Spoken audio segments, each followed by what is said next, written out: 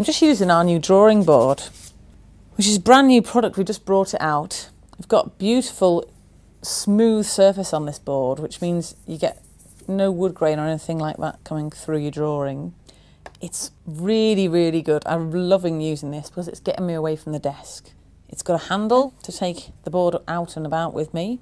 Dead easy to carry. It's really lightweight and portable.